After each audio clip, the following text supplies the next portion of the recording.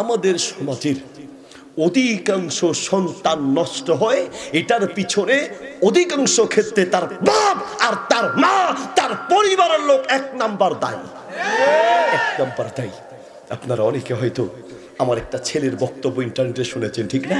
একটা বক্তব্যের পয়েন্টে সে বলেছিল, আপনি নাফরমান মা, আপনি আপনার সন্তানকে বলেন বাবা তাড়াতাড়ি ঘুমাও, সকালে অঙ্কের টিচার আসবে, বাবা তাড়াতাড়ি ঘুমাও, সকালে ইংরেজির টিচার আসবে, বাবা তাড়াতাড়ি ঘুমাও, সকালে স্কুলে যেতে হবে। আপনি নাফরমান মা, আপনি নাফরমান বাপ, সন্তানকে অঙ্কের কথা বললেন, ইংরেজির কথা বললেন, স্কুলে যাওয়ার কথা বললেন। আপনি নাফরমান মা আর বাপ, একটা বার বলেন নাই বাবা তাড়াতাড়ি ঘুমাও, ফজরের নামাজ পড়তে হবে, ঠিক কিনা? একটা বার আপনি বলেন নাই। আপনি বাপ নামের কলঙ্ক।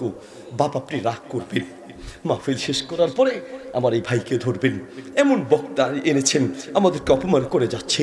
আরে আমি আপনাকে অপমান করতে বাধ্য হচ্ছি। আপনি বাপ নামের কলঙ্ক, আপনি অযোগ্য বাপ। আরে জন্ম দিলেই বাপ হওয়া যায় না। গরুও জন্ম দেয়, ছাগলও জন্ম দিতে পারে, জন্ম দিলেই বাপ হওয়া যায় না। সত্যিকারের বাপ জন্ম দেওয়ার পরে সন্তানকে সত্যিকার মুসলিম হিসেবে গড়ে তোলার চেষ্টা করতে হয়, ঠিক কিনা?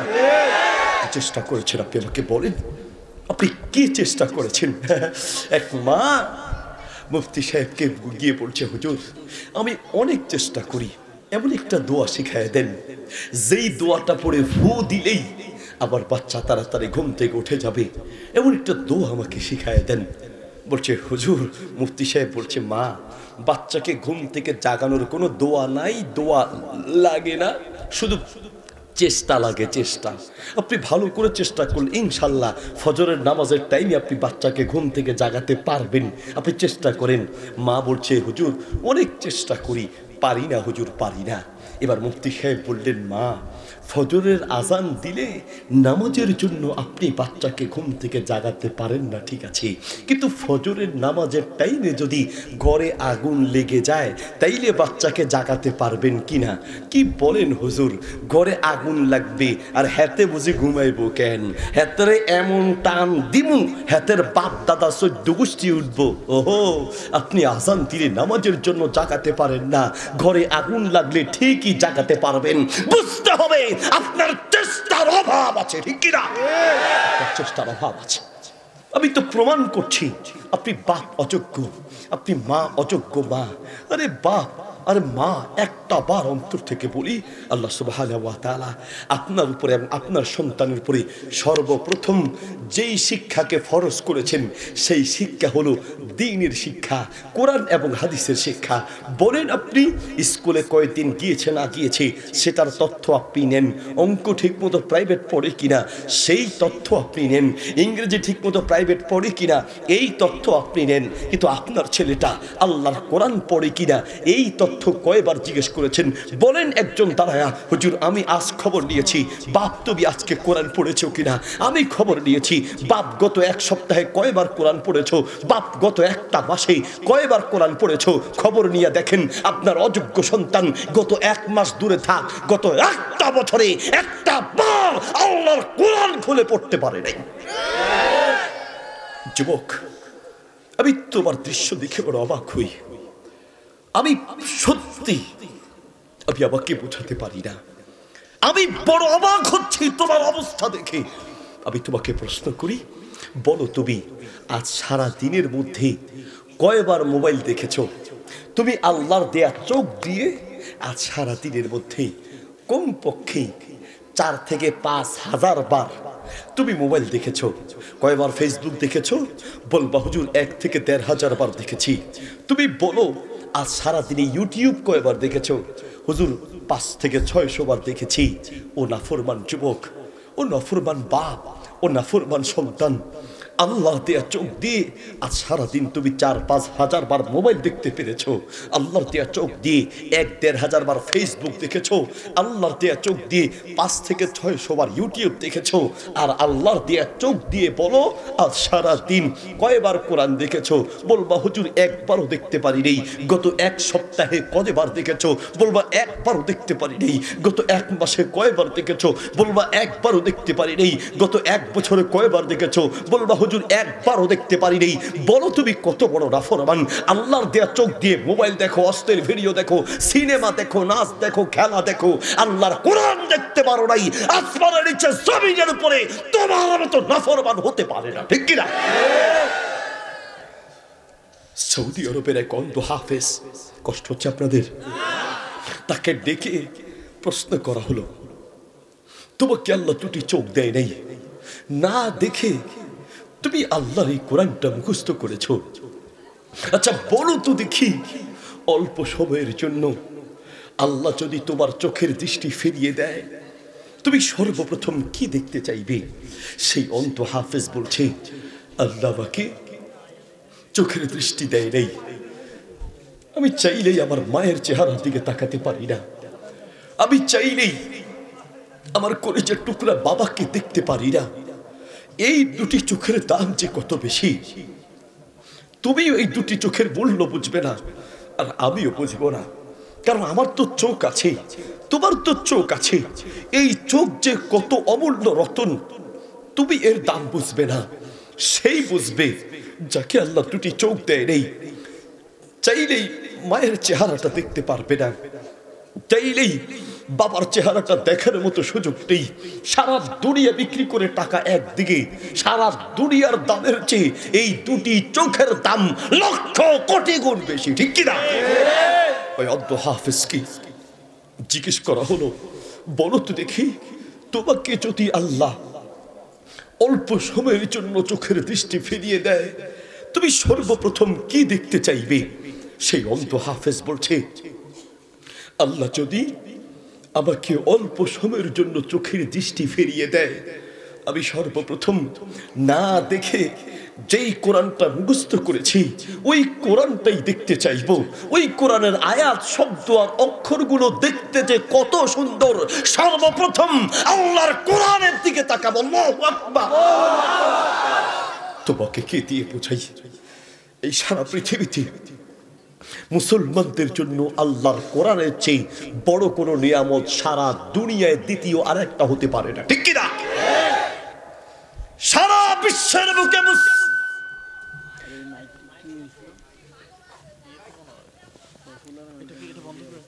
মাইকম্যান সবসময় এখানে থাকতে হবে, একদম স্টান থাকতে হবে। কথার ভিতরে এরকম ডিস্টার্ব হলো, কষ্ট হচ্ছে আপনাদের? সারা পৃথিবীর বুকে মুসলমান মাথা উঁচু করে দাঁড়িয়ে আছে আল্লাহর এই কোরআনের বদৌলতে, ঠিক কি না? যুবক, তোমাকে কে দিয়া বোঝাই, আমি একদম কলিজা থেকে বলছি, যদি তুমি অন্তর থেকে শুনো, আমার বিশ্বাস বন্ধু, ঘন্টার পর ঘন্টা বক্তব্য লাগে না বন্ধু, হাজার হাজার মাহফিল লাগে না। আল্লাহ যদি হেদায়েত দিতে চায় 5 মিনিটের বক্তা পাল্টায় দিতে পারে, ঠিক কি না? একদম হৃদয়টা খুলে শোনার চেষ্টা করো, একদম কলিজা থেকে বলছি বন্ধু, এই কোরআনটা যে আল্লাহর কত বড় নিয়ামত, তোমাকে কি দিয়ে বুঝাই? তুমি বন্ধু রাগ করবা জানি, তারপরেও বলি, ডক্টর জাকির নায়েক তিনি যে মুসলমানদের কত বড় সম্পদ, তোমার কোনো উপলব্ধি নেই। তোমার মতো মূর্খ বিরোধিতা করো, তোমার মতো হিংসুক বিরোধিতা করো। আরে বিরোধিতা করা সম্ভব, জাকির নায়েকের মতো একটা সম্পদ তৈরি করা কঠিন ব্যাপার, ঠিক কিনা? সেটি কিভাবে এই কোরআনের মর্যাদা পৃথিবীর বংশের সামনে তুলে ধরেছে। তুমি তো ডিমের ভিতরে আছো, ডিমের ভিতরে থেকে খালি তার তেলাওয়াতের ভুল, সে এমনি সে অমনি, সে প্যান্ট কেন পরে, সে শার্ট কেন পরে, তার তেলাওয়াতের এই ভুল, তার অমুক ভুল তমুক ভুল, তুমি আছো তার ভুল ধরায় ব্যস্ত, আর ইসলাম বিদ্বেষীরা আছে তাকে খুঁজে পাইলে কেটে টুকরো টুকরো করে ফেলবে, ঠিক কিনা? ডক্টর উইলিয়াম ক্যাম্পবেল আপনারা চিনেন, জাকির নায়েকের সাথে যে প্রথম সবচেয়ে বড় যেই বিতর্ক অনুষ্ঠান হয়েছিল, সেই ডক্টর উইলিয়াম ক্যাম্পবেল সে একটা বই লিখেছিল, কোরআনের কিছু ভুল, মানে তার দৃষ্টিতে যেগুলো ভুল ধরা পড়েছে এগুলো ধরে সে একটা বই লিখেছে এবং চ্যালেঞ্জ করেছে, যদি কেউ পারো তাহলে মুসলমানদের থেকে কেউ আসো, এই চ্যালেঞ্জের জবাব দাও, আমি যে ভুল ধরেছি এই ভুলগুলোর জবাব দাও। তিনি একজন বিজ্ঞানী এবং গবেষক ছিলেন। তো তার ভুল ধরার জন্য আমার মতো তোমার মতো হুজুর তার কাছে যায় নাই। ভালো করে বুঝো, আমার মতো আর তুমি যে হুজুর বিরোধিতা করো, তোমার মতো আমার মতো কেউ তার চ্যালেঞ্জের জবাব দেয় নেই। আল্লাহর একটা মুসলমানদের সম্পদ ডক্টর জাকির নায়েক, তিনি বলেছেন আপনি যে কোরআনের ভুল ধরেছেন সেই চ্যালেঞ্জের জবাব আমি দিব এবং আপনাদের বাইবেলের কিছু ভুলও ধরে দিব, তবে সেটা গোপনে নয়, প্রকাশ্য হবে, মিডিয়ার সামনে হবে, লক্ষ লক্ষ মানুষের সামনে হবে। রাজি হয়ে গেলেন। আসলো সে উইলিয়াম ক্যাম্বেল যে ভুলগুলো ধরেছে সেই ভুলগুলোর জবাব তো দিয়েছেনই, এবং কি বাইবেলের এমন কিছু ভুল ধরে দিয়েছেন এখন পর্যন্ত সেই ভুলগুলোর জবাব কোনো খ্রিস্টান দিতে পারেনি। আল্লাহু আকবার। আর তুমি বিরোধিতা নিয়ে ব্যস্ত। নিজের মাতৃভূমিতে লোকটা থাকতে পারে নেই, নিজের দেশ ছাড়তে বাধ্য হয়েছে। ইহুদিরা তাকে শত্রু মনে করে, খ্রিস্টানরা শত্রু মনে করে, আর তুমি মুসলমান তুমিও তাকে শত্রু মনে করো। তুমি তাকে ইহুদির দালাল মনে বলো, তুমি তাকে খ্রিস্টানের দালাল মনে বলো। যদি ওমরের জীবদ্দশা থাকতো, ওমরের যদি ওমরের ক্ষমতা, ওমর রাদিয়াল্লাহু আনহুর শাসন আমল যদি হইতো, তাহলে তোমার জিহ্বাটা তীরে কেটে টুকরো টুকরো করে ফেলতো, ঠিক কি না? তুমি কাকে ইহুদির দালাল বলো? বলো ডক্টর জাকির নায়েকের মাধ্যমে কয়জন লোক ইহুদি হয়েছে একজনের নাম বলো। কয়জন লোক সেই ইহুদি বানিয়েছে, কয়জন খ্রিস্টান বানিয়েছে? কাকে তুমি ইহুদির দালাল বলো, কাকে তুমি খ্রিস্টানের দালাল বলো? তার মাধ্যমে ইহুদি খ্রিস্টান হয়েছে সেটা প্রমাণ নাই, তবে তার মাধ্যমে অসংখ্য অমুসলিম ইসলাম গ্রহণ করেছে, ঠিক কি না? তিনি আমাদের সম্পদ, সারা বিশ্বের মানুষের কাছে সুবহানাল্লাহ সায়েন্স এবং বিজ্ঞানের আলোকে কোরআনের এমন কিছু তথ্য তুলে ধরেছেন, অমুসলিমরা দলে দলে ইসলাম গ্রহণ করেছে। আল্লাহু আকবার বলেন। আমি মাহফিল করতে যাব নেপাল, ইন্ডিয়া মাহফিল করে এদিকে, আল্লাহু আকবার, যাওয়ার পথে ইন্ডিয়াতে একজন লোকের সাথে দেখা হলো, ইসলাম গ্রহণ করেছেন। এরকম অনেক লোকের সাথে দেখা হয়েছে, ইসলাম গ্রহণ করেছেন। কার মাধ্যমে? বলছে ডক্টর জাকির নায়েকের বক্তব্য শুনে নিজেকে পাল্টে ফেলেছে। আল্লাহু আকবার। আমি মালদ্বীপ মাহফিল করতে গেলাম। মালদ্বীপ ডক্টর জাকির নায়েক যেখানে বক্তব্য দিয়েছেন, আলহামদুলিল্লাহ সে মালদ্বীপের মালে আমিও বক্তব্য দিয়েছি, আলোচনা করেছি। তো বক্তা হিসেবে যখন গেলাম, তো সেখানে মাহফিলে আলহামদুলিল্লাহ প্রোগ্রামের আগের দিন আমাকে কয়েকজন লোককে পরিচয় করায় দিল। কয়েকজন বাঙালি ভাই ছিল, তো বলছে হুজুর এই যে লোকগুলো দেখছেন এগুলো ইসলাম গ্রহণ করার পিছনে ডক্টর জাকির নায়েকের অবদান ছিল। তুমি বিরোধিতা করছো। অবন্ত তোমাকে কি দিয়ে বুঝাই, এই আল্লাহর কোরআনটা মুসলমানদের জন্য এই দুনিয়ার বিশাল একটা সম্পদ, ঠিক কি না? আমেরিকা, লন্ডন কিছু মুসলমান যুবক কৌশলে অমুসলিমদেরকে ইসলামের দাওয়াত দেয়।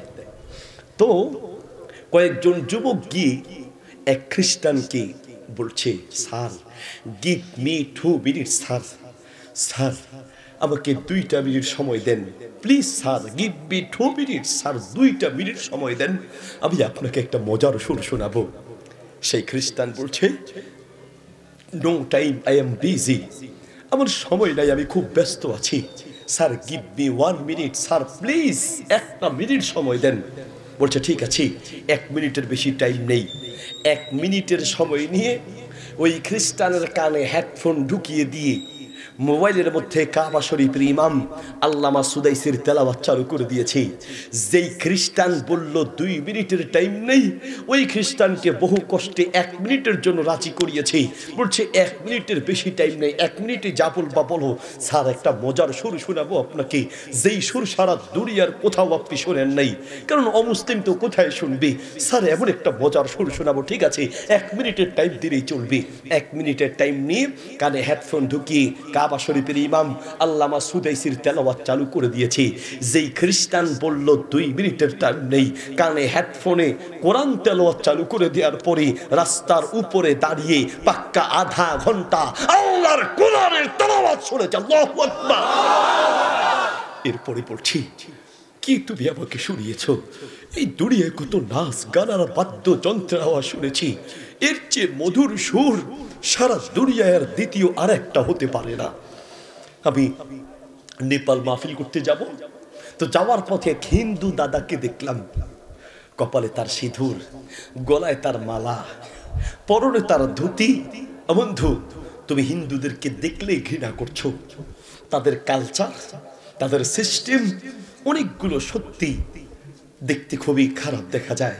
তাদের কিছু পূজার সিস্টেম যেটা আসলে দেখতেই খুব অহেতুক মনে হয়। তো তুমি তাকে ঘৃণা করছো, তার ওই শিরকি কাজকে ঘৃণা করতে পারো, কিন্তু তুমি যে ওই হিন্দু লোকটাকে ঘৃণা করছো।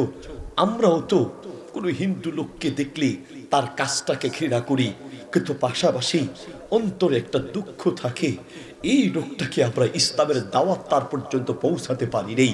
আমরা যদি হয়তো তার কাছে সঠিক পন্থায় দাওয়াতটা পৌঁছাতে পারতাম, লোকটা হয়তো ইসলামের মতো শান্তির ধর্ম গ্রহণ করতে পারতো। তুমি তাকে ঘৃণা করার চেয়ে তোমার উচিত ছিল তার প্রতি ব্যথিত হওয়া, যে আমি এখন পর্যন্ত তার কাছে ইসলামের সৌন্দর্য আর দাওয়াতটা তুলে ধরতে পারি নাই, ঠিক কিনা? আমি দেখলাম এক হিন্দু দাদা, পরনে তার ধুতি, গলায় তার মালা, কপালে তার সিঁদুর। দাদাকে দেখলাম তার মোবাইলে কোরআন তেলাওয়াত চালিয়ে খুব মজা করে সে কোরআনের তেলাওয়াত শুনছে। আমি অবাক হয়ে গিয়ে বললাম, দাদা দাদা আপনি কি শুনতেছেন? দাদা বুঝতেছেন? হিন্দু দাদা আমাকে বলছে, দাদা কি যে শুনতেছি তা তো জানি না, তবে সুরটা খুব মধুর লাগে, সুরটা খুব মায়া লাগে, সুরটা খুব মজা লাগে। সারা দুনিয়ার মধ্যে এর চেয়ে মজার সুর দ্বিতীয় আরেকটা হতে পারে না। আল্লাহু আকবার। তোমাকে কি দিয়ে বোঝাই? মাঝে মাঝে খুব ক্লান্ত শান্ত হয়ে যাই। আমি ব্যক্তিগত খুবই দুর্বল মানুষ। মাহফিল যেদিন 2টা বা 3টা হয়, একটা মাহফিল করার পরে মনে হয় আরেকটা মাহফিল করার শক্তি আমার হবে না, কুলাবে না। মনে হয় আমি কথা বলতে পারবো না। মাহফিল একটা শেষ করি, গাড়িতে উঠে ড্রাইভারকে বলি গাড়িতে সাউন্ড বক্সে মোবাইল কোরআনের তেলাওয়াত চালু করে দেন। মাহফিল শেষ করে গাড়িতে উঠে যখন কোরআনের তেলাওয়াত শুনি, কলিজার কথা বলছি, ঠিক মতো 5 মিনিট কোরআন তেলাওয়াত শুনলেই শরীরের সমস্ত দুর্বলতা, সমস্ত ক্লান্তি মুহূর্তে দূর হয়ে যায়। আল্লাহু আকবার। সেই পাওয়ার এই কোরআনের মধ্যে আছে। যুবক, আমি তোমার জন্য বড় অভাব। বলো তুমি, তোমার জীবনে আমি যদি প্রশ্ন করি, কোরআন বুঝতে গিয়ে, কোরআন তেলাওয়াত করতে গিয়ে সারা রাত তোমার কেটেছে, এমন কয়েকটা রাতের কথা বলো। বলবে হুজুর একটা রাতও আমি কোরআন পড়তে বা কোরআন বুঝতে গিয়ে কেটেছে এমন ইতিহাস নাই। আমি একটা হাদিস জানতে গিয়ে 1 রাত কাটিয়েছি এমন ইতিহাস যুবক তোমার জীবনে নাই। আর সাহাবীদের জীবনের ইতিহাস আছে। একজন মুহাদ্দিস বলছেন, সাকানতু বিল মাদিনা, আমি মদিনাতে গিয়ে সালাসান 3 মাস অপেক্ষা করেছি একটা মাত্র হাদিস জানার জন্য। একটা মাত্র হাদিস জানার জন্য নিজের দেশ ছেড়ে আরেক দেশে গিয়ে 3টা মাস অপেক্ষা করেছি। আল্লাহু আকবার। ওস্তাদ চলে গিয়েছেন সফরে, কখন আসবে? আসবে। এই ওস্তাদের অপেক্ষায় 3 মাস ছিলাম একটা হাদিস জানার জন্য। জাবের ইবনে আব্দুল্লাহ রাদিয়াল্লাহু তাআলা আনহু তিনি বলেন, আমি 1 মাস সফর করে আব্দুল্লাহ ইবনে উনাইস রাদিয়াল্লাহু আনহুর কাছে গিয়েছি একটা হাদিস জানার জন্য। কয়টা? একটা হাদিস জানার জন্য। কি বুঝলেন? আপনারা খালি বলেন হুজুর, আপনারা খালি প্যাস লাগান। হুজুর একটা বলে আমরা হুজুর কোন দিকে যাব? আপনি শুধুমাত্র হুজুরের প্যাসটা দেখলেন, কিন্তু একটা মাসআলার সমাধানের জন্য কয় দিন, কয় মাস, কয় রাত আপনি অপেক্ষা করেছেন। যুবক, তোমার রাত কেটেছে কোরআন পড়ে এমন ইতিহাস নেই। হাদিস পড়তে গিয়ে রাত কেটেছে এমন ইতিহাস নেই। নামাজ পড়তে গিয়ে রাত কেটেছে এমন ইতিহাস নেই। দোয়া করতে গিয়ে রাত কেটেছে এমন ইতিহাস নাই। তবে যুবক, খেলা দেখতে গিয়ে রাত কেটেছে এমন ইতিহাস আছে। Messi, Ronaldo, Messi, Neymar, Brazil, আর্জেন্টিনার জন্য রাতের পরে রাত কাটিয়েছো এমন বহু ইতিহাস আছে, ঠিক কিনা? ফেসবুক আর ইন্টারনেট না থাকলে দেশে যে এত পাগলের কারখানা আছে এটা বোঝার উপায় থাকতো না। এক পাগলা ফেসবুকে দেখলাম, ও বলতেছে, আমার যদি আর্জেন্টিনা কাপ না পায় আমি বিয়া জীবনেও না। কির বিয়া? আর্জেন্টিনা কাপ না পাইলেও বিয়েই করবে না। আর মা বাপ যদি জোর করে বিয়া দিয়াও থাকে ছেলে মেয়ে, জীবনেও না। তাহলে আর্জেন্টিনা কাপ না পাইলে বিয়ে করবে না, আর্জেন্টিনা কাপ না পাইলে ছেলে মেয়ে নিবে। আচ্ছা, আপনারা যারা আর্জেন্টাইন আছেন, বেশিরভাগ তো আর্জেন্টাইন, ঠিক না? যখন দেখছে যে আর্জেন্টিনা জিতে যাওয়ার পালা, তখন ব্রাজিলের দল পাল্টায় এখন থেকে আমি আর্জেন্টাইন, এরকমও কিছু ছিল। আর যাই হোক, তো অনেক আর্জেন্টাইন এখানে আছে। ও বন্ধু, বলো তুমি আমাকে, যেই আর্জেন্টিনার জন্য রাতের পরে রাত কাটিয়েছো, যেই আর্জেন্টিনার জন্য রাতের আরামের ঘুম হারাম করেছো, সেই আর্জেন্টিনা কাপ পেয়েছে এবং খেলোয়াড়রা লাখ লাখ টাকার মালিক হয়েছে। আর্জেন্টিনা কাপও পাইলো, লাখ লাখ টাকা কোটি টাকার মালিক তারা হলো। আমাকে বলো, তোমার কপালে কি জুটছে? তোমার একটা ললিপপ দিছে, ললিপপ, একটা ললিপপ তো দেয় নাই, দেন একটা কচু যদি দিত, কচু তাও তো বুঝতাম এক বেলা খাওয়ার ব্যবস্থা হয়েছে, একটা কচুও তো কপালে পড়ে নাই। আপনার ফেসবুকে একটা ছবি বানিয়েছে, উপরে হচ্ছে মেসির বাড়ি, তার নিচে নেইমারের বাড়ি, তার নিচে হচ্ছে আপনার মেসি আর নেইমারের ভক্তের বাড়ি। মেসির বাড়ি কোটি কোটি টাকা খরচ করে বানিয়েছে, নেইমারের বাড়ি কোটি কোটি টাকা খরচ করে রাজ বাড়ি বানিয়েছে, আর তার নিচে মেসি নেইমারের ভক্তের বাড়ির ছবির দৃশ্য 3 অর্ধেক আছে, অর্ধেক নাই। তুমি কার পিছনে দৌড়াও? আরেক পাগলা দোয়ার আয়োজন করছে, তো জিজ্ঞেস করে কার জন্য দোয়ার আয়োজন? এক সাংবাদিক জিজ্ঞেস করছে, যে নেইমার অসুস্থ, সে যেন সুস্থ হয় তার জন্য দোয়ার আয়োজন। পাগল কি আর গাছে ধরে? ও বন্ধু, তুমি আল্লাহর দেয়া চোখ দিয়ে তুমি দুনিয়ার সব দেখলা, আল্লাহর কোরআনটা দেখতে পারলা না। তুমি হয়তো কোরআন পড়ো না, তোমার ধারণা নেই বহু অমুসলিম আছে, বহু মুসলমানের চেয়ে বেশি কোরআন পড়ে, কোরআন গবেষণা করে, কোরআন বুঝার জন্য নয়, কোরআনের ভুল ধরার জন্য, ঠিক কিনা? তাদের একটা গবেষণা ইন্টারনেটে পড়লাম কয়েক বছর আগে, তারা চিন্তা করে পৃথিবীতে মহাভারতের হাফেজ খুঁজে পাওয়া যাবে না, পৃথিবীতে বাইবেলের হাফেজ খুঁজে পাওয়া যায় না, পৃথিবীতে ত্রিপিটকের হাফেজ খুঁজে পাওয়া যায় না, কিন্তু আলহামদুলিল্লাহ সারা পৃথিবীর মুসলমানদের প্রত্যেকটা গ্রামে গ্রামে অসংখ্য কোরআনের হাফেজ আছে। তারা চিন্তা করে, আরে বাবা, দুনিয়ার অন্য কোনো ধর্মগ্রন্থ এগুলো মুখস্থ করা যায় না, এত কঠিন লাগে, আর কোরআন এত সহজে মুখস্থ করতে পারে, এর কারণটা কি? এর বড় কারণ আল্লাহর দয়া, কোরআনের মুজিজা, ঠিক কি না? তারা একটা কারণ বের করেছে। তারা বলছে যে কোরআনটা মুখস্থ রাখার পিছনে একটা বড় কারণ হলো কোরআনের একটা আয়াতের সঙ্গে আরেকটা আয়াতের ছন্দের মিল আছে। আপনি সূরা কাউসার পড়েন, আল্লাহ র দিয়ে শেষ করলেন, ইন্না আতাইনাকাল কাউসার ফাসাল্লি লিরাব্বিকা ওয়ানহার ইন্না শানিআকা হুয়াল আবতার। আপনি সূরা ইখলাস পড়েন, আল্লাহ দাল দিয়ে ছন্দ মিলাইয়া দিলেন, কুল হুয়াল্লাহু আহাদ আল্লাহুস সামাদ লাম ইয়ালিদ ওয়া লাম ইউলাদ ওয়া লাম ইয়াকুল লাহু কুফুয়ান আহাদ। আপনি সূরা নাস পড়েন, আল্লাহ সিন দিয়ে মিলিয়ে দিলেন, কুল আউযু বিরাব্বিন নাস মালিকিন নাস ইলাহিন নাস মিন শাররিল ওয়াসওয়াসিল খান্নাস আল্লাযী ইউওয়াসউইসু ফি সুদুরিন নাস মিনাল জিন্নাতি ওয়ান নাস। আল্লাহু আকবার। আপনি কোরআনের প্রায় আয়াতের সঙ্গে আরেকটা আয়াতের আপনি দেখবেন যে একটা ছন্দের মিল আছে। যখন ছন্দের মিল থাকে তখন শুনতে ভাল লাগে এবং মুখস্থ করা সহজ হয়। গত কয়েক বছর আগের কথা, সৌদি আরবের একজন বক্তা বাংলাদেশে আসলেন। তো উনি এসে আরবিতে বক্তব্য দিবেন। উনি রাসূল সাল্লাল্লাহু আলাইহি ওয়াসাল্লামের বংশের একজন লোক। তো ইনি যে আরবি বক্তব্য দিবেন, বাঙালিরা কি সেটা বুঝবে? ওনার দোভাষী হিসেবে, ওনার অনুবাদক হিসেবে আমি ওনার সাথে কয়েকটা মাহফিলে ছিলাম। তো কয়েকটা মাহফিল জেলা ঘুরে তিনি আমাকে বলছেন হুজুর, ভাই হাঁটা চলা চলছে, কথাবার্তা হচ্ছে, মেহরবানি করে একটু স্টপ থাকতে হবে এদিকে। তিনি কয়েকটা জেলা ঘুরে আমাকে বলছেন, হুজুর, ইন্না আহলা বাংলাদেশ ইয়াতাকাল্লামু বিতারতিবিল কুরআন। বলছি ভাই, বাঙালিরা কেমন যেন কোরআনের মতো ছন্দ মিলিয়ে মিলিয়ে কথা বলে। আমি তার কথার মানে প্রথমে বুঝতে পারি নাই। আমি বললাম, কি বলে? কোরআনের একটা তাল আলাদা, কিন্তু বাঙালিরা কোরআনের মতো তাল মিলায় মিলায় ছন্দে ছন্দে কথা বলে, আমি বুঝি নেই। তা আমি বলছি কাইফা তাফহাম, আপনি কি করে বুঝলেন? তো উনি আমাকে বুঝাচ্ছেন, কয়েকটা ভাঙা ভাঙা বললেন। পরে আমি চিন্তা করে দেখলাম আসলে কথা ফেলে দেওয়ার মতো নয়। আপনি আমাদের চিটংয়ে যান, চিটংয়ের ভাষার একটা তাল আছে, চিটংয়ের ভাষার একটা তাল আছে, হুন্য না, খাইয় না, গেয় না, দেখ না, লিখ না, ফুরগ না, না না না। আপনি সিলেটে যান, সিলেটের ভাষার তাল আছে, আহুগা, বহুগা, লেহুগা, ফরুগা, দেহুগা, গা গা গা।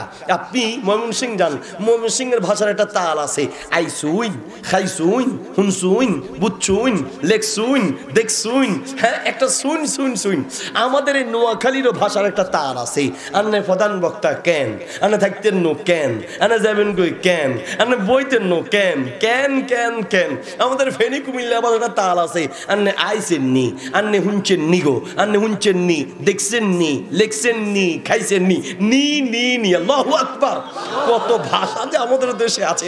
আপনার বরিশাল মাহফিল শেষ করে নামলাম, আমরা বসে আছি, তো কয়েকজন বরিশালের লোক মুরব্বীরে এসে সৌদি আরবের বক্তাকে বলতে আছে, হুজুর মোরা বটবড়িতে হইতে আইতে আসালাম, আওয়ার সময় হুজুর বটবড়ি উল্টাইয়া পুকুরে পড়িয়া, পুষ্কুনিতে পড়িয়া হুজুর এমন ব্যথা পাইছি, মঙ্গলাইয়া দোয়া হইলেন। এই ভাষা কি উনি বুঝছে? উনি তো বুঝে নাই। উনি আমার জিজ্ঞাসা আছে, মায়া কুলুন, তারা কি বলছে, তারা যে কি বলছে আমি তো বুঝি, ওনারে বুঝাই কি দিয়া। আরো বটবড়ির কাহিনী, আর বটবড়ি আপনারা চিনেন, কি বলে এটারে, কি বলে? না না, বটবড়ি একটা এক ধরনের গাড়ি, নসিমন বলে, বটবড়ি বলে, নসিমন বটবট বটবট করে। তো উনি আমারে বলছে মায়া কুলুন, তারা কি বলছে। এখন এটা যদি আমি ওনারা বুঝাইতে না পারি, আমার মান সম্মানের ব্যাপার। এমন বক্তা দিছে আরবি ঠিক সাদিদান ওয়াস আলু নাকাদ দোয়া। এখন বহুত কষ্টে বানানোর পরে উনি আমারে আবার জিগায়, ফাহিমতু ওয়ালাকিন মা বটবড়ি, বুঝতাম কিন্তু মাগার বটবড়িতে উঠছে, তো বটবড়ি জিনিসটা কি এটা বুঝাও। আমি চুপ হয়ে বসে আছি। আমারে উনি আবার জিগায়, লিমান সাকাত্তা, তুমি চুপ কেন? আমি যে চুপ কেন এটা আমি না জানি। মাথার ভিতরে যত ডিকশনারি আছে বটবড়ি দুনিয়ার কোনো ডিকশনারিতে নাই। আমি ওনারে বুঝাবো কি দিয়া? উনি আবার জিগায়, লিমান সাকাত্তা, মা বটবড়ি, বটবড়ি কি? বটবড়ি বুঝাও। কি দিয়া বুঝুম এবার আমার বলেন আপনি। তো আমি কিছুক্ষণ চুপ থেকে, না বুঝাইলে মান সম্মানের ব্যাপার, তো ওনারে বটবড়ি বুঝাইতে আসি। বটবড়ি হিয়া সাইয়ারাতুন, বটবড়ি একটা গাড়ি, ইসমুহা বটবড়ি, এটার নাম হচ্ছে বটবড়ি। তো এটার নাম বটবড়ি কেন রেখেছে? এর কারণ হলো লিআন্নাহা তুসাউবিতু বটবট বটবট বটবট ফালিহাযা তুসাম্মা বটবড়ি। বটবড়ি একটা গাড়ি, এটা যখন চলে তখন বটবট বটবট বটবট করে, এই জন্য এটার নাম বটবড়ি রেখেছে। তো উনি হেসে দিয়ে বলছে যে মাশাআল্লাহ, ফাহিমতু ফাইন্নাল লুগাতাল বাঙ্গালিয়াতা হিয়া জামিলা। যে বাংলা ভাষা আসলেই একটা মজার ভাষা। হাসতে হাসতে বললেন, প্রিয় ভাইয়ের আমার, সারা দুনিয়ার মাঝে অসংখ্য ভাষা আছে, তবে সবচেয়ে মধুর ভাষা, আদরের ভাষা, ভালোবাসার ভাষা, মায়ার ভাষা, মজার ভাষা আল্লাহর কোরআনের ভাষা। ঠিক কিনা? সবচেয়ে শ্রেষ্ঠ ভাষা আল্লাহর কোরআনের ভাষা। আপনি সেই কোরআন পেয়েছেন, এই কোরআনের কোনো গুরুত্ব আপনার কাছে নেই, নবীর হাদিসের শিক্ষার কোনো গুরুত্ব আপনার কাছে নেই। 5 মিনিট কথা বলেই প্রশ্নোত্তর দিকে যাব নাকি শেষ করবো? কষ্ট হচ্ছে? ও বাপ, আপনার ছেলেকে আপনি কি শিখাচ্ছেন? আমাদের শিক্ষা ব্যবস্থাকে নিয়ে সুগভীর ষড়যন্ত্র চলছে। আমাদের সন্তানদের মাথায় নাস্তিকতা ঢুকানোর চেষ্টা চলছে। আমাদের মুসলমানদের বাচ্চার মাথায় শিরক আর কুফরি শিক্ষা ঢুকানোর চেষ্টা চলছে। ঠিক কিনা? সচেতন হতে হবে, জাগতে হবে। এখনো ঘুমিয়ে চলবে না, এখনো ঘুমিয়ে থাকলে চলবে না। কোন মুসলমানের বাচ্চা ইসলাম বিরোধী শিক্ষা গ্রহণ করতে পারে না। ঠিক কিনা? আপনি বলেন আপনার বাচ্চাকে আপনি কোন শিক্ষায় শিক্ষিত করছেন? একটা বার আপনি চিন্তা করেন নেই। আপনি আপনার ছেলেকে পড়াচ্ছেন শরীয়তে অজগরটি আসছে তীরে, অজগর তীরে আসছে বলে ছোট বাচ্চার মাথায় ভয় ঢুকানোর দরকার নেই। বাচ্চাকে শিখান শরীয়তে অজু করে নামাজ পড়ি, একদিকে বাক্য রচনা শিখবে আর একদিকে ইসলাম শিখবে। আপনার বাচ্চা বলছে শরীয়তে আমটি আমি খাবো পেড়ে, কার গাছের আম খেতে যাবে? আম গাছ থেকে পড়ে পা ভাঙবে, মানুষের মাইর খাবে। আম খাওয়ার দরকার দরকার নেই। বাচ্চাকে বলেন শরিয়াতে আল্লাহর হুকুম মেনে চলি। আপনার বাচ্চা বলছে রসইতে ইঁদুর ছানা ভয়ে মরে, ইঁদুর মরুক বাসুক নালে হা করে থাকুক, আপনার বাচ্চার দরকার নেই। বাচ্চাকে বলেন রসইতে ইসলাম মতো জীবন গড়ি, একদিকে বাক্য রচনা শিখবে, আরেকদিকে ইসলাম শিখবে, ঠিক কিনা? আপনার বাচ্চাকে অঙ্ক শেখানো হচ্ছে, আরেকদিকে তাকে চুরির শেখানো হচ্ছে। বাবা বলো তো দেখি 10 লিটার দুধের মধ্যে যদি 2 লিটার পানি মেশানো হয়, বাবা যোগ করে বলো তো দেখি কয় লিটার দুধ হয়? মুসলমানের বাচ্চা দুধের সাথে পানি মেশানোর পদ্ধতিতে যোগ শিখবে কেন? মুসলমানের বাচ্চা যোগ শিখবে তো ইসলামী পদ্ধতিতে শিখবে। বাবা বলো তো দেখি 2 রাকাত ফজরের ফরজ, জোহরের 4, আসরের 4, মাগরিবের 3, এশার 4 রাকাত। বাবা যোগ করে বলো তো দেখি কয় রাকাত ফরজ হয়? একদিকে নামাজের হিসাব শিখবে, আরেকদিকে যোগ শিখবে। আপনার বাচ্চাকে একদিকে অঙ্ক শেখানো হচ্ছে, আরেকদিকে সুদ শেখানো হচ্ছে। বাবা বলো তো দেখি 100 টাকায় যদি 2 টাকা সুদ আসে, 10 লক্ষ টাকায় কত টাকা সুদ আসবে? মুসলমানের বাচ্চা এই সুদের পদ্ধতির অঙ্ক শিখবে কেন? মুসলমান সুদকে লাথি মারতে এসেছে, মুসলমান সুদকে ঘৃণা করতে এসেছে। ছোট বাচ্চার মাথায় এই সুদের অঙ্ক কেন ঢুকানো হবে? মুসলমান ভাগ আর গুণ শিখবে তো ইসলামী পদ্ধতিতে শিখবে। বাবা 100 টাকায় যদি 2.5 টাকা যাকাত আসে, বাবা বলো 10 লক্ষ টাকায় কত টাকা যাকাত আসে? একদিকে অঙ্ক শিখবে, আরেকদিকে সে যাকাতের হিসাব শিখবে, ঠিক কিনা? আপনার বাচ্চাকে একদিকে কবিতা শেখানো হয়, কিছু মিথ্যা কবিতা, যেই কবিতার সাথে বাস্তবতার কোনো সম্পর্ক নেই। বাবা বলো হাট্টিমা টিম টিম, তারা মাঠে পারে ডিম, তাদের মাথায় খাড়া 2টি শিং। মাথায় খাড়া 2টি শিং আছে, আবার ডিম পারে, এরকম প্রাণী আছে? গরুর মাথায় শিং আছে, আপনাদের দেশের গরু ডিম পারেনি? হ্যাঁ, ছাগলের মাথায় শিং আছে, ছাগল কি ডিম দেয় না দুধ দেয়? হ্যাঁ, ডিম দেয়। তাহলে মিথ্যা একটা কবিতা। এরপরে আরো কিছু কবিতা আছে, অনর্থক কবিতা। কি? ওই দেখা যায় তাল গাছ, ওই আমাদের গা, ওইখানেতে বাস করে কানা বগির ছা, ও বগি তুই খাস কি? পান্তা ভাত চাস কি? পান্তা আমি চাই না, পুঁটি মাছ পাই না, একটা যদি পাই অমনি ধরে ঘাপুস ঘুপুস খাই।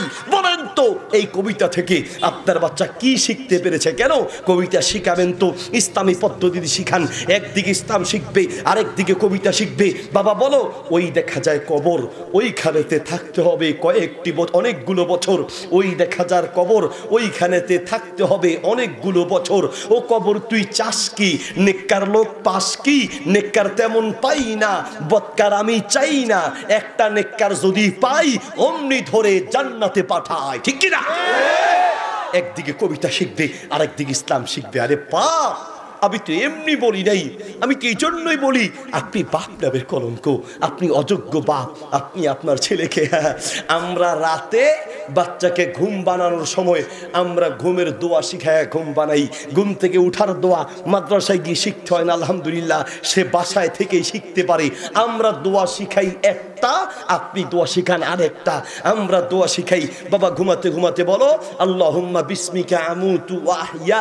ঘুমের দোয়া, ঘুম থেকে উঠার দোয়া বলো আলহামদুলিল্লাহিল্লাযী আহইয়ানা বা'দামা আমাতানা ওয়া ইলাইহিন নুশুর। আমরা দোয়া শিখাইলাম একটা, আপনি দোয়া শিখালেন আরেকটা। আপনার ঘুমের দোয়া হলো কুত্তার বাচ্চা ঘুমা, হারামির বাচ্চা ওঠ। আপনার ঘুমের দোয়া হলো কুত্তার বাচ্চা, হারামির বাচ্চা, ঠিক কিনা? আচ্ছা, আমার একটা প্রশ্নের জবাব দিন। আমাদের বাচ্চারা মা বাপ তুলে 14 গোষ্ঠী নিয়ে যে গালি দেওয়া শিখছে, কোন স্কুলের বইতে পড়ে শিখছে? হ্যাঁ, মাদ্রাসায় গিয়ে শিখছে? মা বাপ তুলে 14 গোষ্ঠী নিয়ে যে গালিগালাজ করে, এই গালি যে মুখস্থ করেছে অধিকাংশ ক্ষেত্রে তার বাপের কাছ থেকে, মায়ের কাছ থেকে, পরিবারের কাছ থেকে, অথবা সমাজের লোকের কাছ থেকে শিখেছে। ছোট বাচ্চাটাকে আপনি নষ্ট করেছেন। চট্টগ্রাম এক বাপ তার ছেলেকে ডাকতেছে আলার ফলাই কায়। ছেলে আবার বাপরে বলতেছে দূর আলার ফলা কিনলে দাও। মাঝে মধ্যে একটু রসকস দেওয়া লাগবে, নাহলে ওয়াজ করবো আর আপনি আল্লাহুম্মা বিসমিকা আমুতু আহিয়া। এই জন্য মাঝে মধ্যে একটু রসকস দেওয়া লাগবে। তো বাপ ছেলেকে বলতেছে আলার ফলা, ছেলে আবার বাপের দূর আলার ফলা। মাঝখানে হুজুর শুনছে, হুজুর গিয়ে বাপেরে বলতেছে বাজি কি হইয়ে দে, তুই ইতারে হদ দে আলার ফলা, ইতা তোমারে হদ দে আলার ফলা। তোমরা আসলে কে আলার, কে কার আলার ফলা ঠিক করে কও। তুমি এর শালার পুত কয়, হে তোমার শালার পুত কয়, আসলে তোমরা কে কার শালার পুত? বাপ এবার উল্টা হুজুরই শুরু করছে দূর আলার ফলা, তুই হর তো নাই। গালি দিতে দিতে মুখের ব্রেক শেষ, এখন আর মুখে ব্রেক ধরে না। মাথা গরম হলেই লুঙ্গি আসে না গেছে খবর থাকে না, আর মুখের গালি কারে কয়, গেছে সৌদি আরব যাইয়া চাকরি করতে আসছে। তো ওখানে কি আরেক ভেজাল শুনে আমি তো আসমান থেকে পড়লাম। সৌদি আরবের এক মালিক এসে বলছে কামের সময় শেষ, কয় যে কামটা করে দাও, একটু রাগ করে বলছে আর কি। তো এর মাথা গরম হয়েছে, মাথা গরম হওয়ার সাথে সে সৌদি আরবের মালিকেরই শুরু করছে শাহরপুর দাঁতের কামড়াই একেবারে চোখ টোক লাল করে। তো উনি সৌদি আরবের লোক, উনি কি শালারপুতের অর্থ বুঝছে? তো উনি চিন্তা করে ঘটনা কি কইলো, কি গালি দিল না দোয়া করলো তো বুঝলাম না। তো এই যে মনে হয় গালি দিছে, সন্দেহ করছে, কারণ দাঁত দাঁত কামড়ায় কইছে। তো পরের দিন আরেক বাঙালির কাছে গেছে, যায় বলতেছে ভাই রে কলালি আহুকাল বাঙ্গালি শালারপুত মা মানা হাজা, ভাই তোমার এক বাঙালি ভাই আমার শালারপুত বলছে। আচ্ছা শালারপুতের অর্থ কি বলো তো? এবং যারা জিজ্ঞেস করে চিন্তা করে এই কাম তো আমার বাঙালি ভাই গড়াইছে। যদি শালারপুতের আসল অর্থ বলি, ওর চাকরি যাবে ফ্যাক্টরিতে যা বাঙালি আছে সবগুলো শেষ। তো কি করা যায়, চিন্তা করলো আমার দেশের ভাইদেরকে বাঁচাই। তো ভাইরে ইন্নাহু হামিদাকা মা সাব্বাকা, সে তোমার গালি দেয় নাই, তোমার জন্য দোয়া করছে। ইন্নাহু হামিদাকা, সে তোমার প্রশংসা করছে, দোয়া করছে, প্রশংসা করছে, গালি দেয় নেই। তাই নাকি? তাহলে মা না হো, এটার অর্থ কি?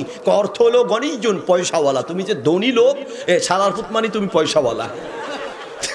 পরের দিন গেছে যে গালি দিছে তার কাছে, বাইরে আনতা হামিদতানি ওয়া কুলতালি শালারপুত, তুমি আমার প্রশংসা করতে গিয়ে আমার শালারপুত বলছো।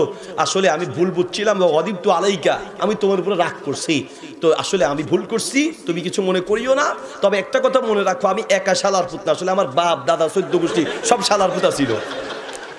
মানে আমি একা পয়সাওয়ালা না, আমার বাপও পয়সাওয়ালা ছিল, আমার দাদা আমার পুরা বংশ সব পয়সাওয়ালা, মানে আমার পুরা বংশগতভাবে শালারপুত। তো আমাদের বাস্তবতা হলো এটা, তো বলা যায় এমন এমন কিছু গালি আছে আমাদের ছেলেরা মুখস্থ করেছে যেগুলো মাইকে বলার কোনো সুযোগ নেই, ঠিক কিনা? ঢাকা শহরের আলোচনা শেষ করে দিই, রাত হয়ে গেছে, প্রশ্ন তো আছে না ভাইরে? আমার কক্সবাজার যাইতে হবে। কক্সবাজার না নেওয়ার অনেক চেষ্টা করলাম, কিন্তু ভাই খুব মহব্বতের মানুষ, অনেক আগ থেকে সব মাশাআল্লাহ যোগাযোগ রাখেন। 11টা বেজে গেছে না? 10টা। আচ্ছা প্রশ্ন তো আছে, তো আরেকটু বলবো নাকি? আচ্ছা, আপনার ঢাকা শহরে মাহফিল শেষ করলাম। তো মাহফিল শেষ করার পরে মাদ্রাসার হুজুরের আসছেন, হুজুর একটু পরামর্শ করবো আপনার কাছে, আপনি তো অনেকগুলো মাদ্রাসা চালান, একটু পরামর্শ। প্রথম পরামর্শ, হুজুর এই এলাকাদেরকে ছেলেদেরকে জিজ্ঞেস করেন 20-30টা গান শুনাইতে পারবে, কিন্তু 2টা সূরা ঠিক মতো মুখ দিয়ে বের করতে পারি না হুজুর, কারণটা কি? বাস্তব কথা বলছি আপনাকে। আমি বললাম কারণ হলো, কারখানা 1 নাম্বার হলে মাল 1 নাম্বার আসে, কারখানা 2 নাম্বার হলে মাল 2 নাম্বার হয়। ওর মুখ দিয়ে গান বের হয়, কোরআন তেলাওয়াত বের হয় না। এর জন্য প্রথম দায়ী তার মা, তার বাপ। কেমনে? কারণ হলো বর্তমান বিজ্ঞানীরা বলছে, একটা বাচ্চা মায়ের পেটে আসার পরে মা বাচ্চাকে পেটে নিয়ে যা শুনে এবং বলে, বাচ্চার মেমোরিতে তা রেকর্ড হয়। মা যদি বাচ্চাকে পেটে নিয়ে বাংলায় কথা বলে, সন্তান দুনিয়া আসার পরে বাংলা বলা সহজ হয়। মা যদি বাচ্চাকে পেটে নিয়ে আরবিতে কথা বলে, সন্তান দুনিয়া আসার পরে আরবি বলা সহজ হয়। মা যদি বাচ্চাকে পেটে নিয়ে কোরআন তেলাওয়াত করে, সন্তান দুনিয়ায় আসার পরে কোরআন তেলাওয়াত শেখা তার জন্য সহজ হয়ে যায়। আল্লাহু আকবার। এজন্য সন্তান গর্ভে আসলেই আপনার বৌমা স্ত্রীকে বলে দিবেন, বাড়িতে সাউন্ড বক্সে সর্বক্ষণ সময় করে কোরআন তেলাওয়াত চালু করবেন, তাকে কোরআন তেলাওয়াত করার জন্য বাধ্য করবেন। মা বাচ্চাকে পেটে নিয়ে কোরআন তেলাওয়াত করলে সন্তান দুনিয়া আসার পরে কোরআন তেলাওয়াত সহজ হয়ে যায়। হুজুর এদেরকে কোরআন শিখাইতে চাই, পারি না, গান থেকে মুখস্থ করে। কারণ মা বাচ্চাকে পেটে নিয়ে কোরআন তেলাওয়াত করবে দূরে থাক, গান গাইতে গাইতে শুনতে শুনতে যদি বাচ্চা জন্ম দেয়, সন্তান দুনিয়া আসার পরে গান শিখা তার জন্য সহজ হয়ে যায়, ঠিক না? বাচ্চাকে পেটে নিয়ে পর্যন্ত আপনার গান শুনে, আবার কেউ গান তো পারে না, তাও বাম্পার নেয়, রুটি বেলতে বেলতে গান, তরকারি কুটতে কুটতে আছে না, তরকারি কুটতে কুটতেও গান। সন্তান আপনি নেককার সন্তান আশা করছেন, বাপ অনুরোধ করে বলছি, আসুন নিজের সন্তানটাকে দিনদার হিসেবে গড়ে তোলার চেষ্টা করুন। আল্লাহ তাআলা তৌফিক দান করুন। আপনার উপর, আমার উপর, আমাদের সন্তানদের উপরে প্রথম ফরজ দ্বীনের শিক্ষা গ্রহণ করা। সন্তানটাকে দ্বীন শিখাবেন। আল্লাহ তাআলা তৌফিক দান করুন। জাযাকুমুল্লাহ খায়ের, বারাকাল্লাহু ফীকুম, হাইয়াকুমুল্লাহ। কিছু প্রশ্ন আছে।